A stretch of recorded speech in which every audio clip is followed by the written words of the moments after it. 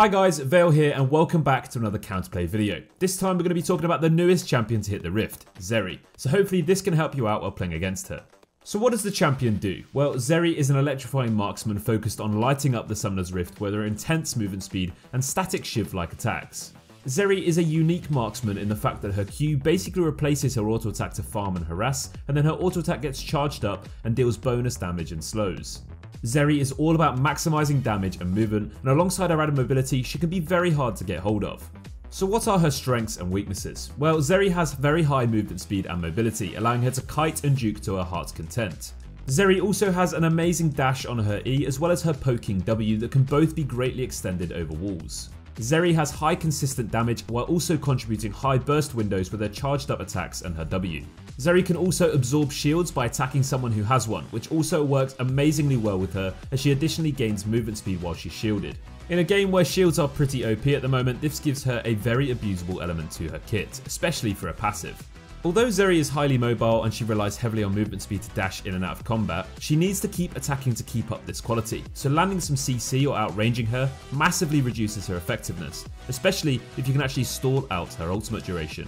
Although Zeri does feel quite hard to punish, as soon as her E is down she has no real form of escape, and it has a pretty long cooldown, especially in the early game, so this does give you a big window to force fights with her. Zeri is also still a marksman, so she dies extremely quickly due to how fragile she is. As long as your focus is on point and you prioritize killing her first, you should be good to go. So now let's take a look at Zeri's kit and abilities so you can fully understand how she actually works. Zeri's passive, as we spoke about earlier, allows her to absorb shields when she attacks someone who is shielded, and she also gains a movement speed boost when she's shielded. You want to be really careful of the timing of your shields as this may allow her to chase or even escape. Zeri's Q is her main damaging ability and she maxes this first. It's a skill shot that fires a burst of 7 rounds in the target direction. Zeri's Q basically replaces her auto attack, so it's her main way of farming and trading in general. Zeri's auto attack is charged up by her Q and any units travelled up to a maximum of 100 charge. Her auto attack consumes that charge to deal bonus damage and slow her enemies.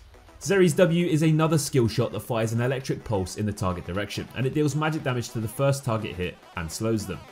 If Zeri uses this ability over walls though, the range is greatly extended and it deals magic damage and slows all enemies in the area instead of just one target. It also grants sight of the location, so can be a good way for her to check brushes and blind spots. You're going to want to be careful when you lose sight of Zeri near walls and terrain, as she can use this to slow you and then sets herself up for an easy kill opportunity on you. Zeri's E is a dash, and alongside her movement speed it's her main form of mobility. Without terrain it's a simple dash, but she can use it over walls to massively increase the distance it travels. This can allow her to engage, escape or just get back to lane or around the map very quickly. Zeri can also cast her W or her ultimate whilst using this dash, so be really careful not to get comboed as she dives through those walls.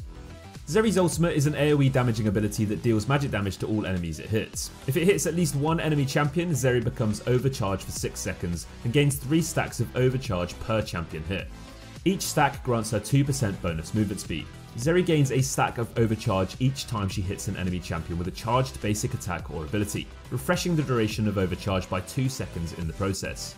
Zeri's Q also becomes a chained attack, and it also attacks faster when she's overcharged. Zeri will look to use this as early as possible during the fight to constantly extend its duration and make the most out of its benefits. If you see her use it, try and outrange her and wait for it to time out. The more she can hit you, the longer she'll be stronger for. So at what periods of the game is Zeri at her best? Well, Zeri is strongest in the mid to late game where she has her core item build and her damage really starts ramping up. Try to keep her at range to avoid her abusing her ultimate or to save your important CC abilities for her. Zeri is definitely weakest in the lane phase where you can hide behind minions and allies to avoid her Q poke, and she hasn't really got the items she needs to really start popping off. Try to punish her pre-6 as well, as she's a lot better in duels once she's got her ultimate. So the early game is by far the best period of the game to punish Zeri. Her fighting and dueling power gets much stronger when she's got her ultimate, so be cautious around her level 6 power spike. You want to make sure you're staying behind the minion waves at all times to avoid her consistently landing that Q on you. It's her main way of trading and farming, so avoiding it greatly reduces her effectiveness, especially in lane. You can see when Zeri's fully charged by the bar underneath her health bar. Make sure you're constantly being aware of this and avoiding her using it on you. After she's wasted it, you can use this window to trade with her. Pushing Zeri in also sometimes forces her to farm with the charge instead of saving it to trade. This is a pretty viable way of nullifying her laning, but be cautious you don't push too often as you'll leave yourself open to ganks. You should also consider warding areas near terrain like the alcoves in lane. She can use these to land her W easier and set herself up to all in afterwards with her E. When Zeri's E is down though, it has a very long cooldown, especially in the early game, so this could be a great period of time to fight her. In the mid game, Zeri should have a few items by now and should be able to start pumping out some serious damage. Make sure you bear in mind just how strong she is and be careful fighting her if she has an item advantage. Zeri packs a lot of mobility and movement speed which allows her to get into fights in the river and skirmish quicker than other bot laners. You want to be careful when you're contesting dragons, objectives, or even just fighting in the jungle, as Zeri could get there in a glance by dashing over walls and fighting in choke points with her W and her ultimate. In the mid game fights, Zeri will look to constantly hit champions with charged attacks to extend her ultimate's duration. If you see she's popped her ultimate, try and back off and stall for it to go down before fighting her. Zeri is not a champion you want to forget about, as if you leave her unchecked, she can play to her strengths and really punish you for it. Make sure you're keeping your important CC for her and burst her down quickly. If you don't have any CC, try and outrange her and bully her from a distance instead.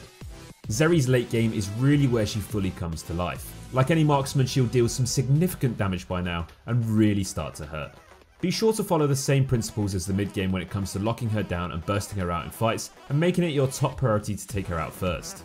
In full-blown team fights, Zeri will just fight like any other marksman. If you dive too far for her or leave her unchecked, she can kite for days and really punish you on the back foot.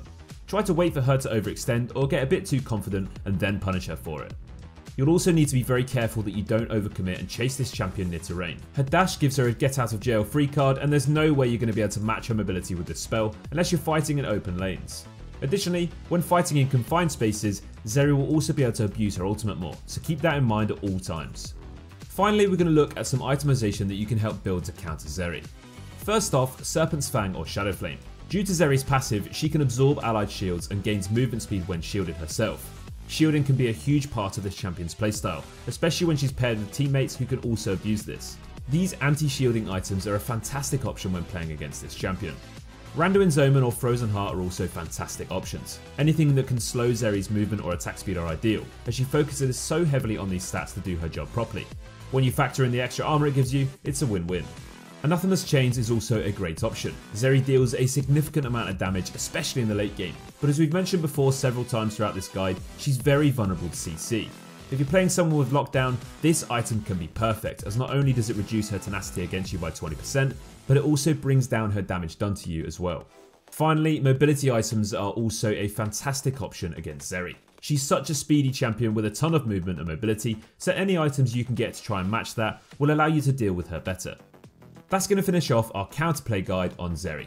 We hope you enjoyed it and we hope you can put it to good use in the Summoner's Rift. Let us know how you're finding this new champion in the comments below. That's all from us here at Mobalytics, and as always, take care.